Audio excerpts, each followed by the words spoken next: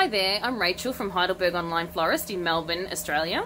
My business is totally online and I've been researching on easy ways on how to do advertising and get my brand out there into the big wide world. To make things difficult, I'm a Gen X and not tech savvy at all. So when I stumbled across Minta in my Shopify app store, I went, wow, this is really too good to be true. I could upload all my product photos straight to the Minta templates, choose my own music to go with it. I could alter the text to whatever I wanted to suit my business. Within 5 minutes, it was that easy.